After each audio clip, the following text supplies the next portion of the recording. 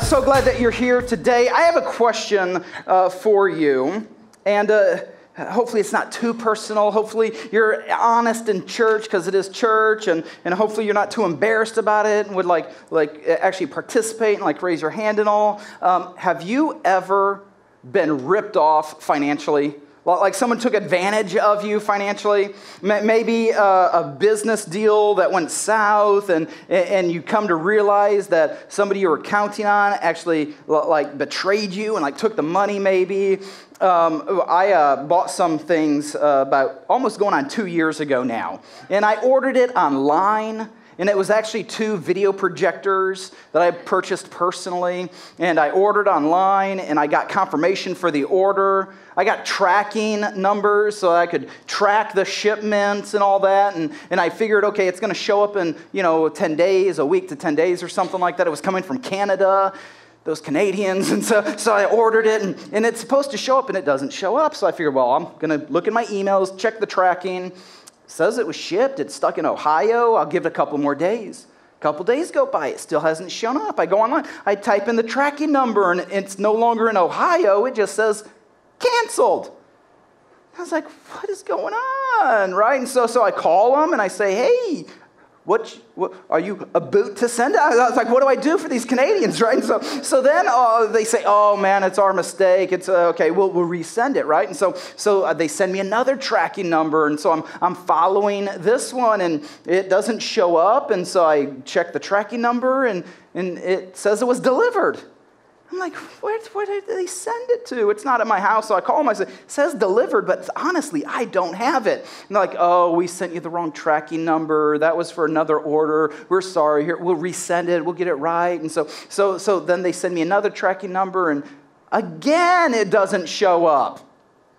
And so by now, after all of this time has gone by, it's nearly 6 weeks that I've been waiting on this, right? And so I call them. I say, I have to buy it locally. I have to do something else. I've got an event coming up. I'm going to just cancel the order. Give me my money back. I'm sorry, we can't do that. We're filing bankruptcy. So I was like, okay, if any of you are Canadian, just meet me in the parking lot afterwards. I have a score to settle. But here's the thing, is that they said, this is what the guy said. And I said, well, what about my money? Too bad. That's what he said to me. He said, too bad. And I said, oh, if you weren't in Canada, I'd drive and see you right now. But here's the thing is that many of us have experienced something like that where you have been taken advantage of financially. Or maybe you hired somebody to do some work and you paid them 50% up front and then you never saw them. They were supposed to get material. They were supposed to start the job. They disappeared. Some of you are in a contracting business, and I was talking to someone here that actually is in the pool business, and he said a lot of his business that he gets are other pool companies that have cheated people and not finished a job, and now he gets hired to actually finish what they started.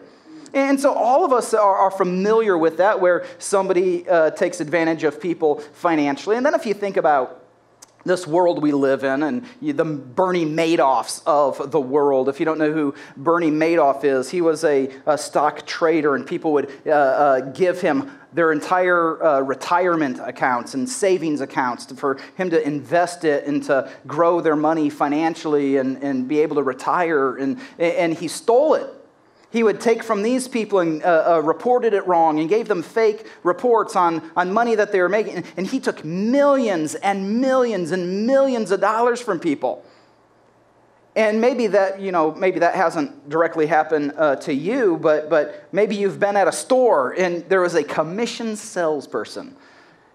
I was in commission sales, so I can say commission salesman, right? And so maybe you're familiar with that, where the salesperson to get commission would tell you whatever you wanted to hear about the product, make the sell, and then you go home and the product doesn't do what you asked. It doesn't, whatever you were expecting it to do. The eye cream did not make you 10 years younger, right? Or whatever it is. I'm not saying personal experience, I'm just saying. And so you've experienced that where somebody deceived you, lied to you to get money out of you.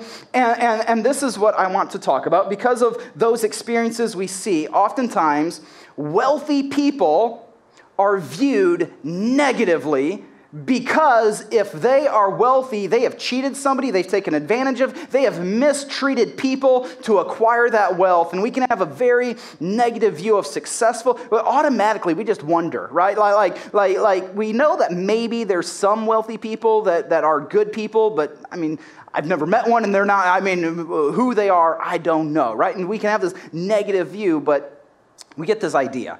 And this is what I want to talk about for today's message in this topic. And if you're taking notes, you can write this down. And we're going to look at what the Bible says about this. But write this down. Money is the root of all evil. And you've heard that, and there's been messages about it, and maybe you were mistreated at work and not given a promotion, or somebody else stole something from you, and the idea that, well, gosh, all of this, they just love money, and they want money, and money corrupts people. Money is power, and people with money are bad. And that's very common in our culture to just lean towards that kind of mentality. And we've heard, the Bible says and God says money is the root of all evil. Here's the thing, is God never said that. Now you're thinking, yeah, yes, because there's a scripture about it, Pastor, and you don't know what you're talking about. Here, let's look at, this is actually what scripture says. 1 Timothy 6:10 is where this idea comes from. And it says, for the love of money is the root of all kinds of evil. See, the Bible doesn't say, God doesn't say money is the root of all evil. It says that the love of money is the root of all evil. And you know people in your life that have loved money and have then made bad choices to gain that money in ways that aren't honest, in ways that are bad, and it ruins people's lives. And it is evil to do that. And so the love of money is the root of all kinds of evil. And then the verse goes on to say, and some people, not all, but some people, craving money, have wandered from the true faith and pierced themselves with many sorrows. So this is the truth, and this is what we see in our world, is that when people love money, that it never turns out good for them. We see celebrities, we see wealthy, successful people, we see business people, maybe owners of companies and corporations, successful musicians. They have some of the nicest cars, some of the nicest houses. They go on the vacations you dream about and wish you could go on, but it costs too much money and you can't take off work because you need the paycheck to pay your bills. But there are these people that have got all of those things that we think would make someone happy, and they're miserable. They don't know who they can trust in life. They don't know who their real friends are. Every time their siblings call them, they're asking for a handout.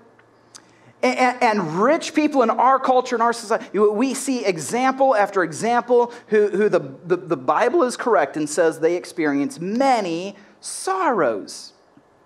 But it's the love of money that produces that. And so the idea, and if you're taking notes, you can write this down. This is the wrong view, the wrong idea to have. Money is evil. Oftentimes in our culture, we lean towards that idea. But God never said that. There are some good rich people, and there are some bad rich people. There are some good poor people, and there are some bad poor people.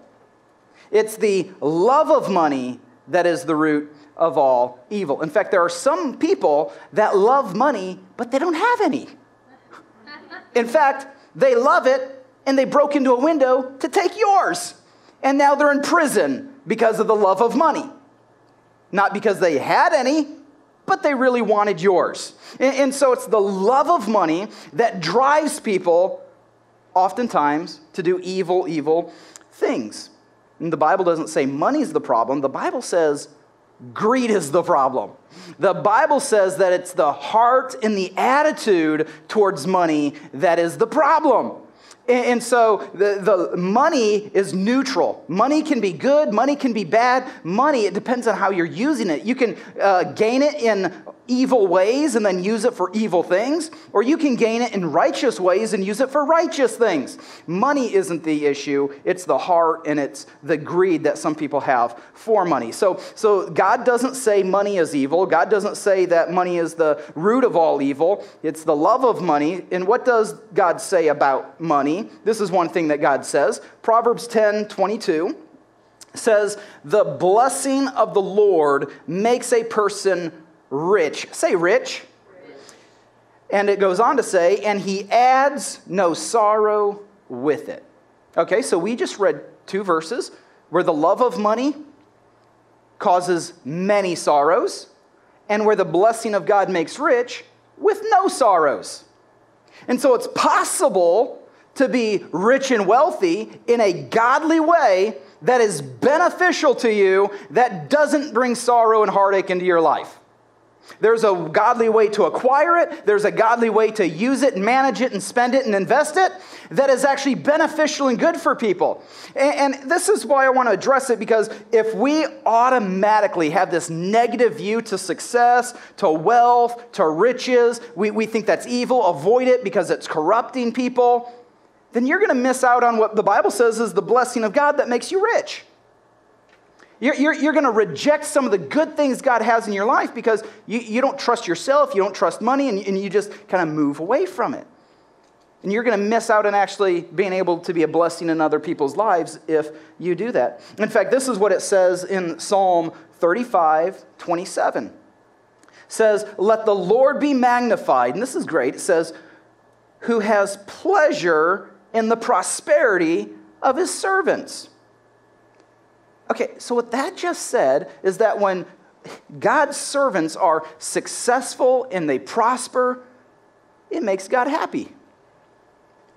Okay, so if the blessing of God makes somebody rich without any sorrow, and if God is pleased and has pleasure when you prosper, then how could that be a sinful thing? Is God up there, yay, they're sinful? No, that doesn't make any sense. And so we have to have the proper view of finances and money and wealth and blessing, because if not, we're never going to fully step into the blessing that God really has for us. So this is some things God says about money. If you're taking notes, write this down. God says, don't serve money. He doesn't say don't have it. He says, don't serve it. And so this is what Jesus talking about in Matthew 6:24 says. He says, no one can serve 2 masters. Either you will hate the one and love the other, or you will be devoted to the one and despise the other. You cannot serve both God and the devil. Wait, that's not what the Bible says. See, oftentimes we think that is our choice, well, I'm not going to be a devil worshiper, so I must be good with God, right? And most of us have a heart where we want to please God, where we have grown up in a culture that is influenced by belief and faith and Scripture, and so we don't want to be a Satan worshiper, right? And so we're not going to do that, but yet there's a lot of people that serve money. And the Bible doesn't say it's just this choice between God or the devil. The Bible says it's this choice between God or money. And there's people that would never serve Satan, but yet they choose to serve money. I was thinking about that. People that choose to serve money, and how do you know if you're serving money? Well, if it's your master, if you're obeying what your bank account says instead of what God says, then that would be serving money. See, there are some people that their choices and their the direction of their life is directed by the finances that they have. Well, that's kind of serving money.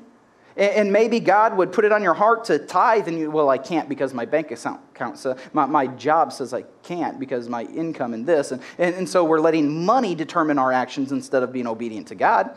There are some people that would choose to do a job they hate and can't stand and are miserable because it pays good. Wait a minute. God created you for a purpose. God gave you talents and abilities. Don't throw that away because somebody's offering you a paycheck. The Bible says don't be a hireling.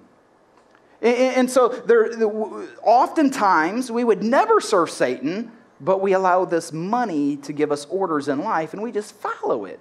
And the Bible says you can't serve God and money. God also says this about money, if you're taking notes. God says, don't pursue money. Some people, that is the driving force of their life. The only reason they got a college degree was to get a better paycheck. The only reason they moved to the city was to get a better job. And they're pursuing money. They're looking for oftentimes even a get-rich-quick scheme. They're trying to take advantage of people. They're willing to trade relationships for income. They're pursuing money. Oftentimes people pursue money, but this is what Jesus goes on in Matthew chapter 6 to say. He says, so don't worry, saying, what shall we eat? What shall we drink? What shall we wear? Those possessions and nice things. He says, for the pagans do what? They run after. They pursue these things. And your heavenly Father knows that you need them. There's a different way to live, though. This is what he says. But what should we do? We should seek. We should pursue first his kingdom and his righteousness and live in poverty as monks. See, no, that's not what the Bible says. Here's the thing, is that oftentimes we think that it's this and or this either or, but it can actually be both and. And so it's possible to pursue God and still have nice things. See, put that verse back up where it's verse 33. But seek first his kingdom and his righteousness, and then all these things that pagans or people far from God are pursuing to acquire these things will be added to you. There's not a problem having nice things. There's not a problem being wealthy or rich. But your priorities have to be correct. Your heart has to be right. You can't be a lover of money. You need to be a lover of God. You have to be pursuing God. And the blessing of God then follows that and brings prosperity into your life. And it pleases God when you have it. And then it pleases God when you use it for a good cause. In fact, that's what Timothy writes about. This is what Timothy says. 1 Timothy 6, 17 and 19, or through 19, says to teach those, and that's what we're doing here, we're teaching those who are rich in this world. Okay, so who is that? Teach those who are rich in this world. So how do you define the rich in this world? In your mind, who is rich? Maybe you're thinking of that relative that doesn't give very good presents, but yet you know they've got plenty of money. Maybe you're thinking of the neighborhood that you drive down. You're like driving down the street and you see this neighborhood and you see their nice cars and their nice house through the gate, and you see that and you think, where do they work, right? Because I know all the businesses around here, and where do all of those people work? And those are the rich people. And in our mind, we would say, this is how much I make. And so double it, triple it, quadruple it equals rich. And so we would put the line of rich right here. If I get a 10% raise, a 50% raise, that doesn't make me rich. Rich is more than that in our mind oftentimes. We arbitrarily get to set in our mind rich. And based on the economics of Texas, of America, of the century we live in, we would adjust that line accordingly. And rich in New York is different than rich in Burleson, right? And we move that line wherever we want. And so what determines rich? And in our minds, we always think, well, I'm okay, I'm doing good, but I'm not rich. In the world, if you drove your car here today, you're rich.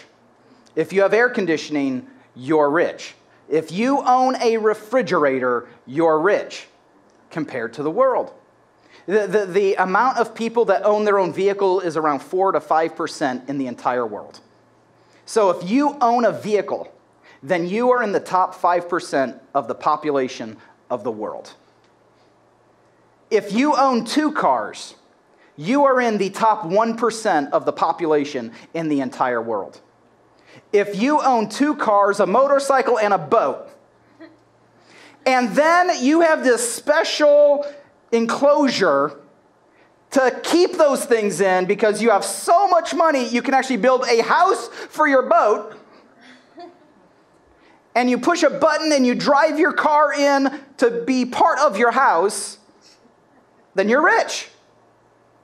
There's places in Albania where we go where they don't have running water. They don't have electricity. They don't have indoor plumbing or a bathroom. They don't even have an outhouse at their property. You're okay. You're doing all right financially. And so I say that because you've been given much and much is required. And Timothy says to teach the rich, so he's talking to us, he's talking to you.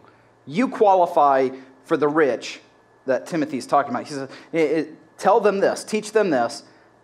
Don't be proud and don't trust in your money. We have this opportunity and this temptation because of the wealth of the nation that we live in to stop trusting God and to start trusting the economics of our culture. To start trusting the political system to make good business choices in order to make my financial success possible, not God.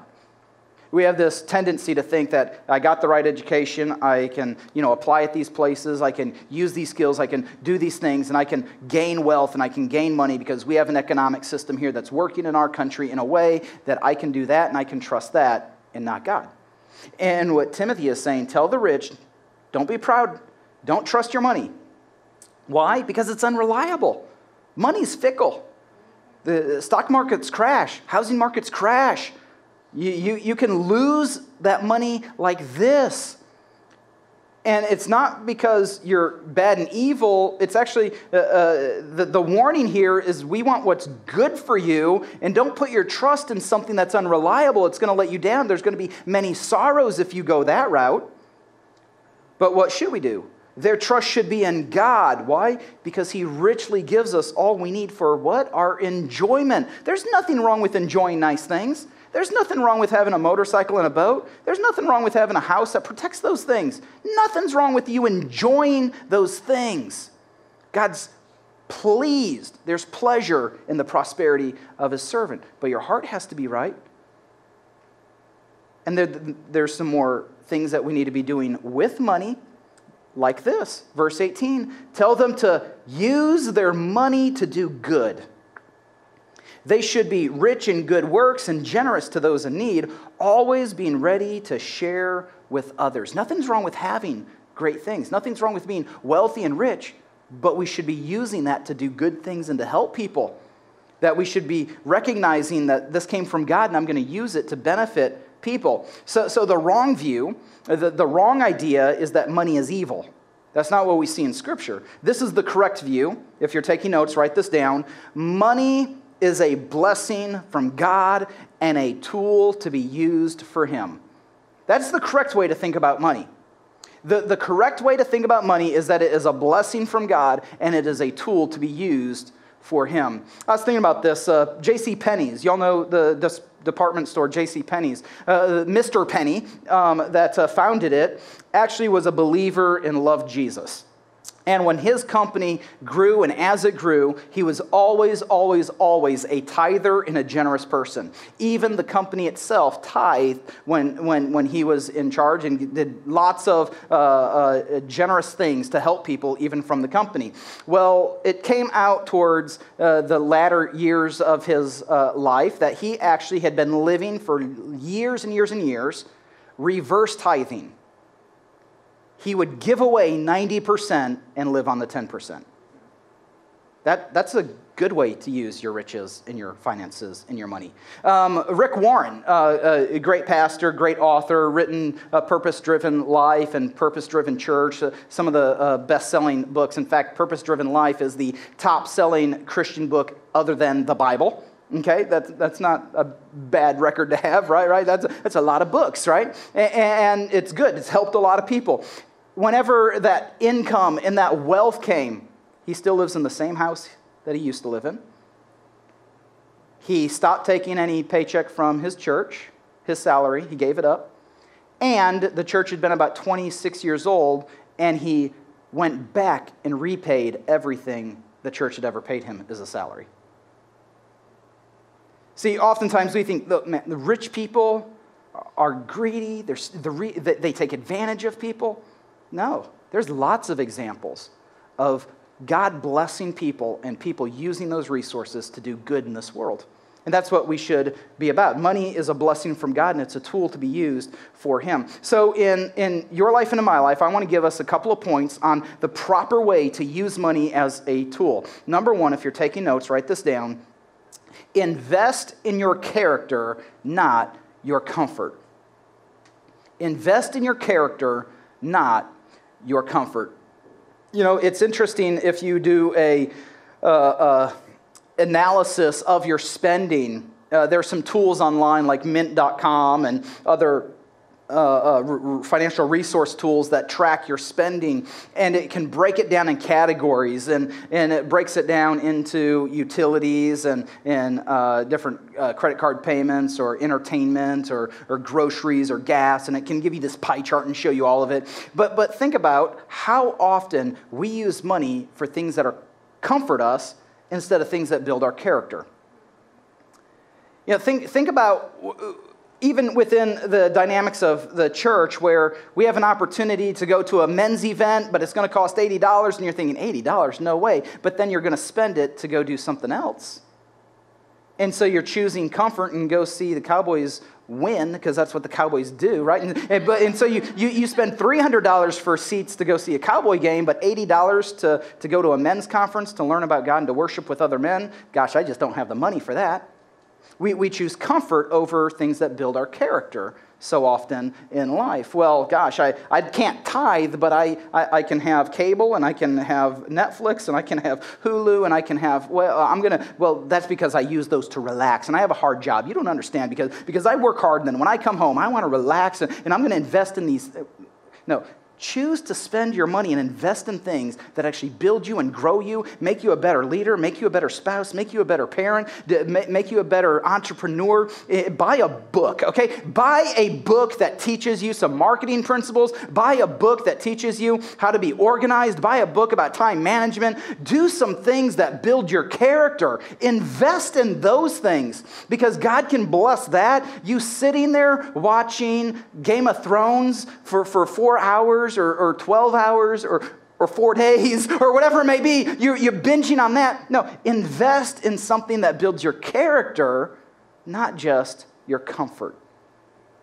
You know, I was thinking about that even with what we do here at the church. We have OC studies, where OC studies, oftentimes we keep that as cheap as possible so that the people don't have an excuse to say, oh gosh, I just can't. $10, people, $10 to come to a class. Maybe sometimes $15, something like that. $10 to $15 for 6 weeks to invest in your character for 6 weeks.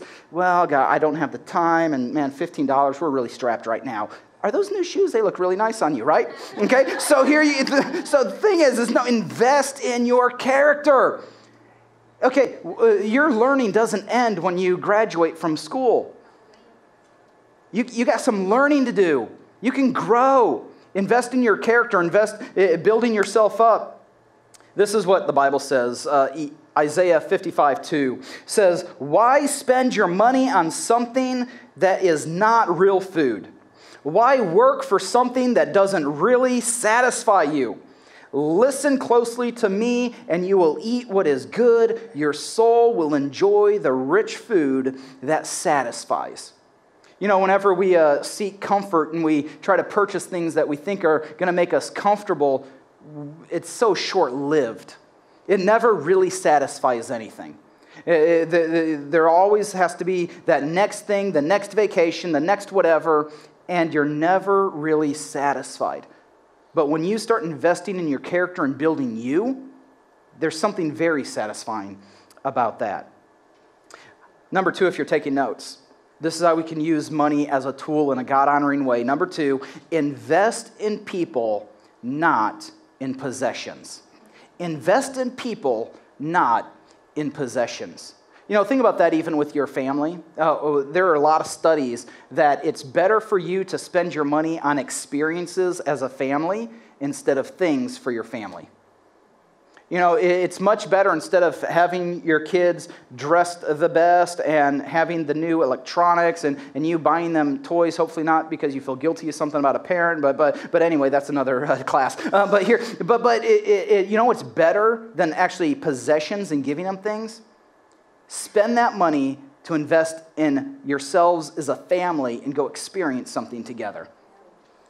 build some memories together. That's going to benefit you better. When you invest in people instead of possessions, it's always better for you. Yeah, I was thinking about that with even the OC studies that we do or the Connect groups that we do. One of the things that I've loved is even the men's conference that we've gone to before, the men say, I want to buy someone else a ticket. And they invest in people. And they say, I'll pay the $80 so that this guy can go.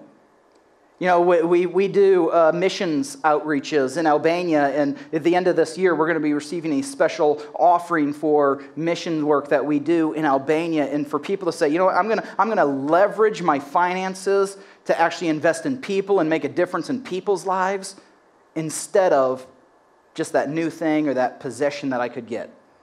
I'm gonna put off buying that new car. I'm gonna put off getting that new TV. I'm gonna wait on these possession things, and I'm gonna use my finances in a way that actually invest in people. It's always better for us when we do that. When you lead a Connect group, or you have a Connect group, or a part of a Connect group, and you spend money on food and bring and have fellowship with people, you're investing in people instead of possessions.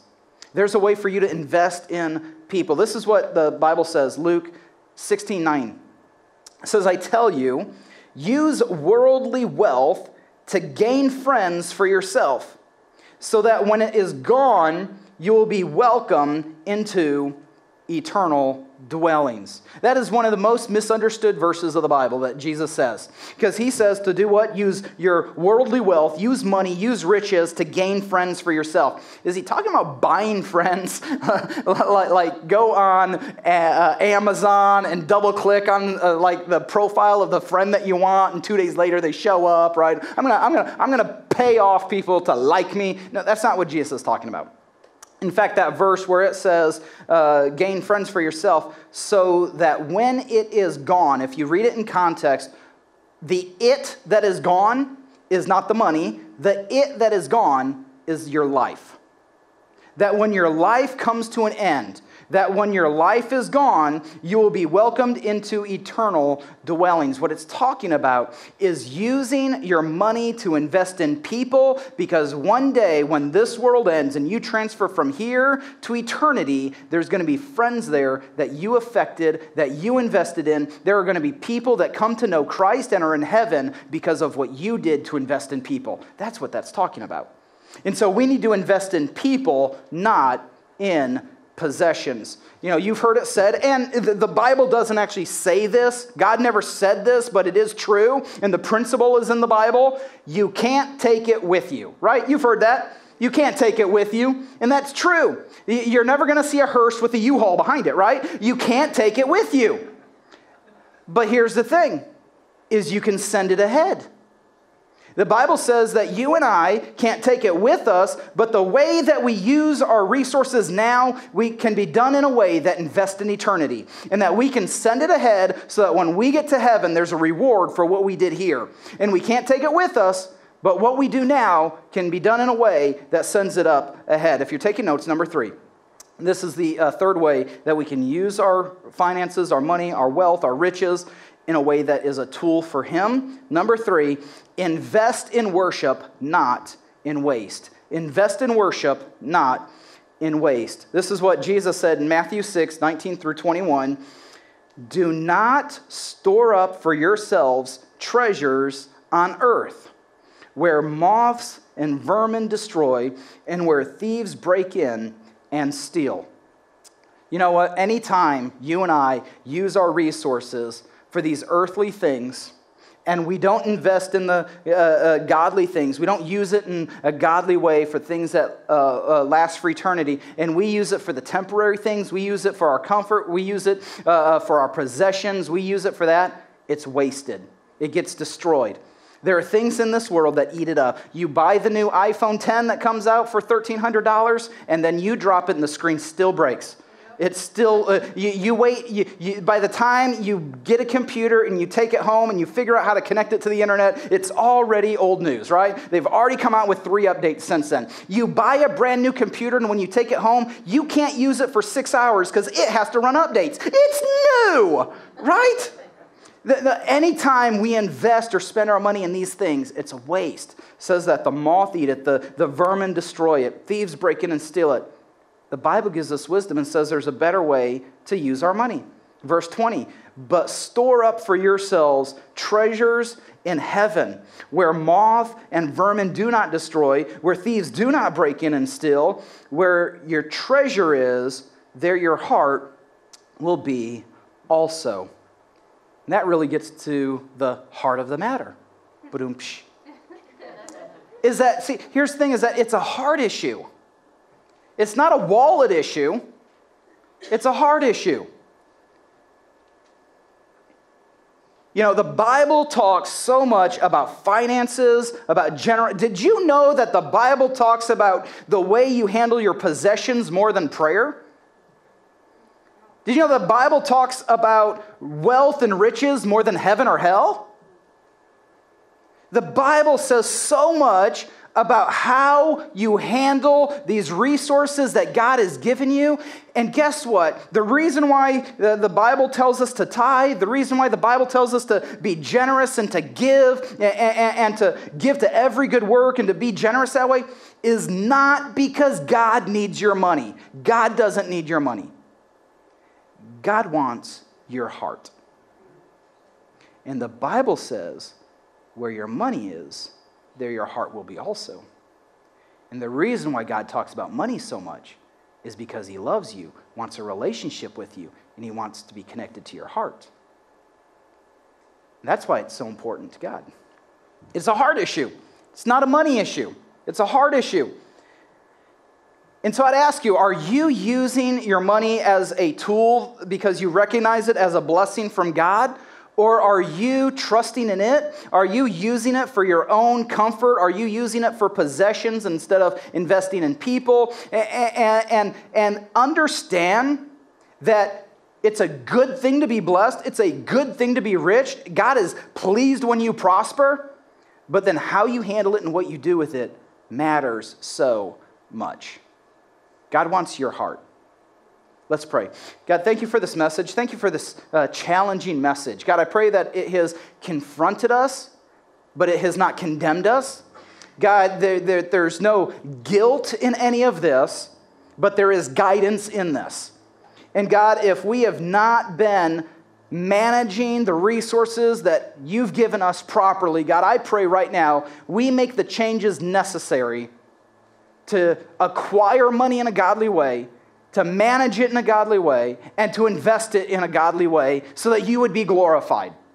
So that we are investing in the things that are eternal instead of the things that are temporary.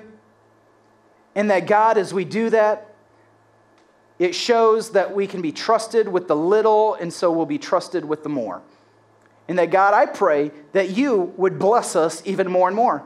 God, I pray that you would give us more wealth and more riches and more resources, not to consume on ourselves, but to use for your glory.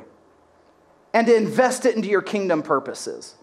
And to be able to make a difference in people's lives, because lives matter to you and souls matter to you. So God, I pray that we use these resources in a way that helps and benefits people and glorifies you. In Jesus' name, amen. Give God a hand this morning.